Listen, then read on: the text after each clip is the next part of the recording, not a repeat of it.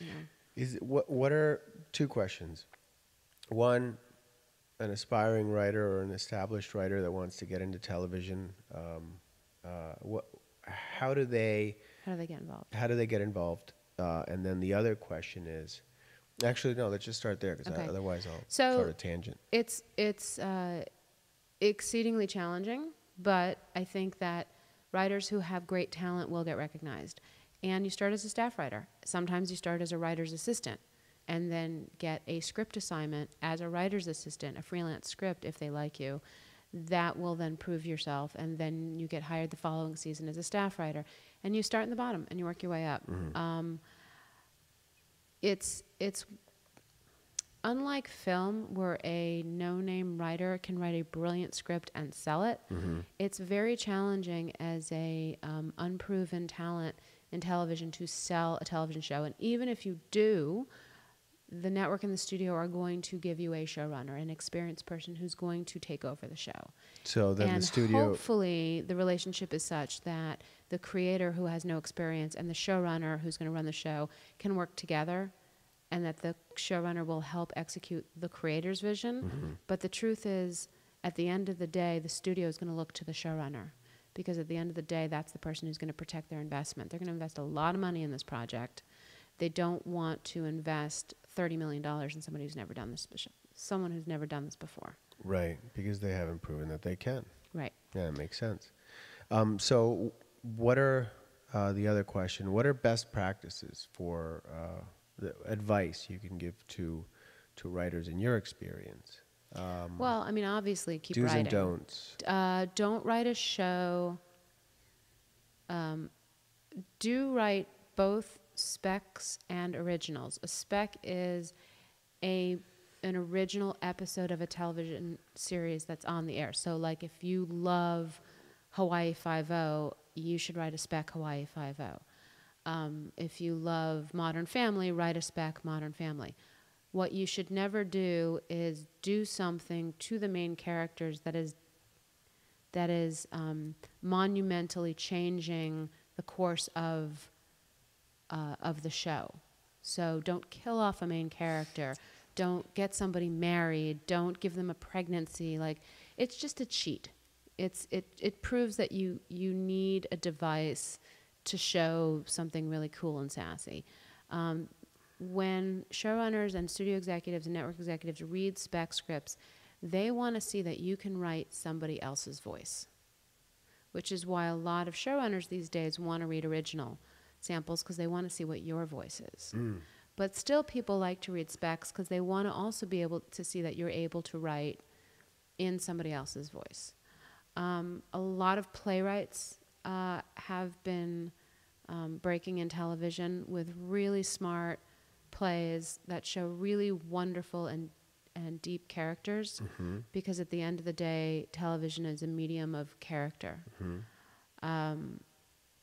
I think film is a little bit more plot driven. It's more about the beginning, middle, and end of what's your one sheet on the the movie poster, whereas television is more about who are these characters that I'm going to welcome into my living room week after week after week.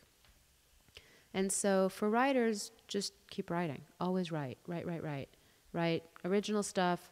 If you haven't written something original in 6 months, then sit down and write something else that's original. It can be a feature, it can be a play, it can be a short story, but absolutely have a television sample. If you want to write something else to show a different side, that's great too, but always have a television sample. Now, is there we have a question, is there a bias between network and cable as far as writing specs is concerned? No, not at all. Not at all? Not at all. Well, look, I think that the truth is you're not going to get a job on Breaking Bad with the CSI spec. But that's because they're two different styles of shows. CSI is a procedural, and Breaking Bad is a serialized drama. So you also have to write the type of show that is in line with what you want to write. Now, if you want to write a lot of different things, you can have a Raising Hope spec for comedy, you can have a CSI spec for procedural, you can have a Breaking Bad spec for serialized drama. You can be able to show that you can write different things. But don't years ago I read this. It was an attempt at being cheeky, and they tried to merge two shows, and they were going to be really funny, and they were going to do the one episode that was like the crossover episode. Mm-hmm. Don't do that. No. It just feels like a cheat.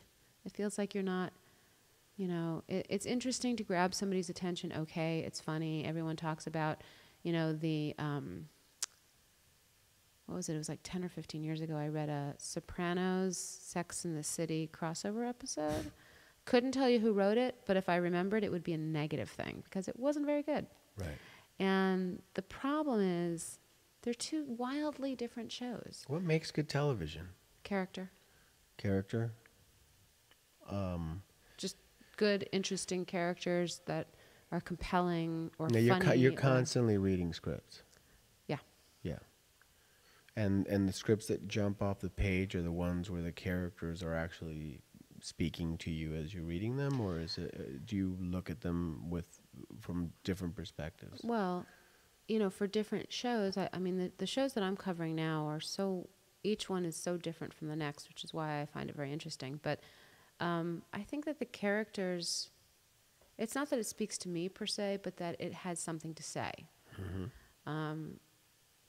I keep going back to Breaking Bad because I just love that show. Yeah, so do I. I did not work on it. It is a Sony show. I did not work on it. I love the show. I always used to say to my colleague who did cover the show, "Don't tell me what happened. I don't want to know what happened. I'm going to watch it." Downton Abbey.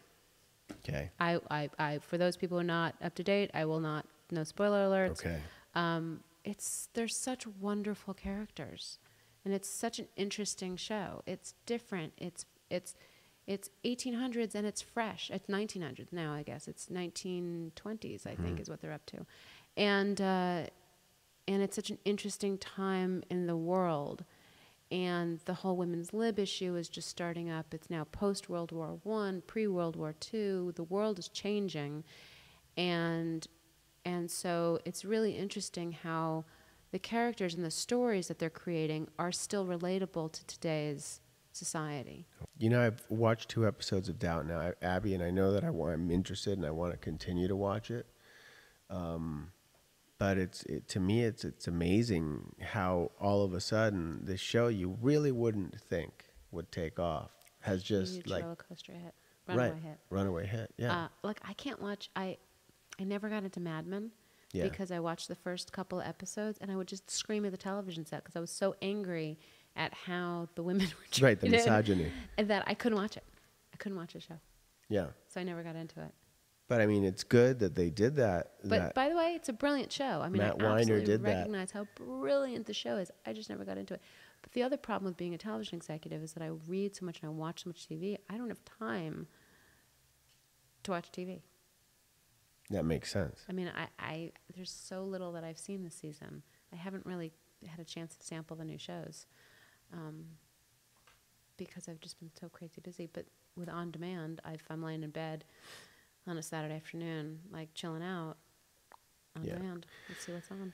As soon as we get this back up and running, I want to talk a little bit about the television director aspect of the job, and then maybe talk about, and then I'd like to talk about what Netflix is doing with I don't know what they're doing with House of Cards. But they produced an entire season and released it at once. Mm-hmm.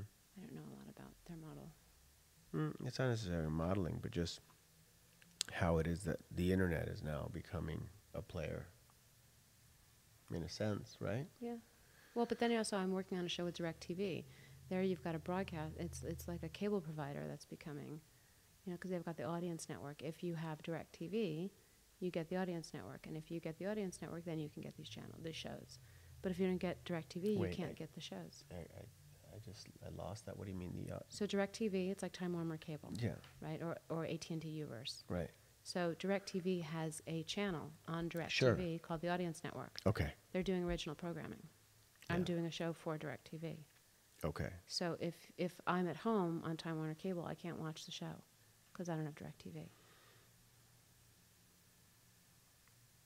So is that the direction this is going in? That now Time Warner and DirecTV are going to start carving out pieces of the market so that it's just 2 companies? Well, DirecTV, the shows will become available in a year's time on home video. Okay. And so then Netflix all of a sudden will take it over, and we can distribute it through Netflix and iTunes. Right.